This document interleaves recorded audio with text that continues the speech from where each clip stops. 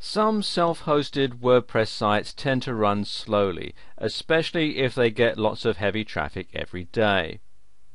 This may be due to the amount of large files that the site needs to load, or it might be due to inefficient coding. Now, there's nothing worse than a slow site, so in this video I'm going to give you some quick tips on how you can speed up your self-hosted WordPress site. These tips apply only to self-hosted WordPress sites. If your site is hosted on WordPress.com, then you're already being taken care of. First and foremost, you want to stay up to date with the latest releases of WordPress. Staying up to date with the latest version of WordPress is crucial. In every update there are usually lots of performance enhancements, bug fixes, and so on. The same goes for WordPress plugins. Stay up to date with the latest versions, and it's important for the same reasons that you should keep up to date with your latest version of WordPress. WordPress plugin developers release new versions because they've modified the code in some way to make the plugin better, so keep up with the releases.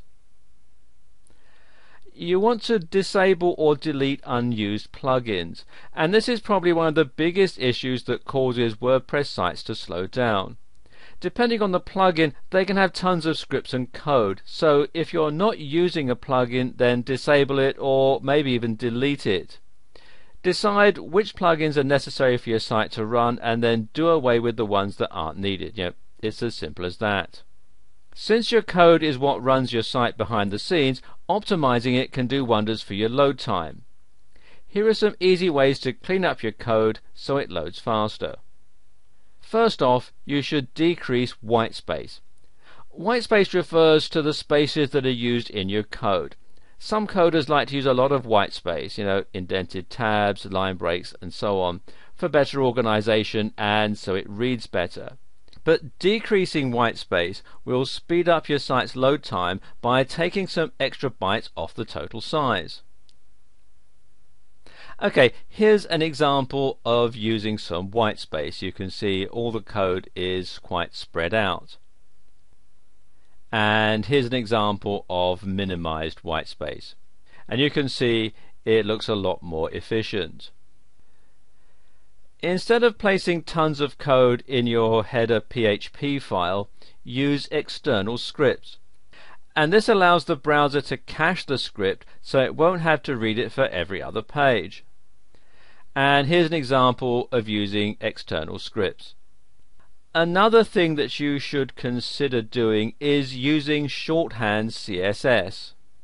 Using shorthand CSS is great for everyone. It's great for you, it's great for your browser, and it's great for your site visitors. It allows your CSS code to be more concise, and as I said, it loads a lot faster too. Let me give you an example. Here is an example of some regular CSS, and here's an example of using shorthand CSS.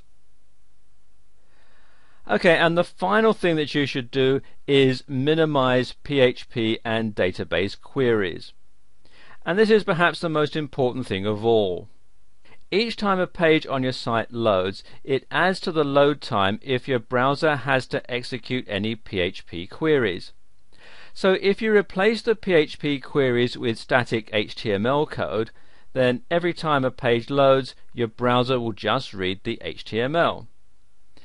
At the top is an example of lots of queries and requests, and you can see it looks quite complicated. Now take a look at what those inquiries look like when the queries and requests are minimized.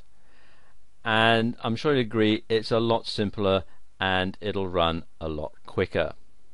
So if you take the steps that I've shown you in this video, it'll speed up WordPress considerably.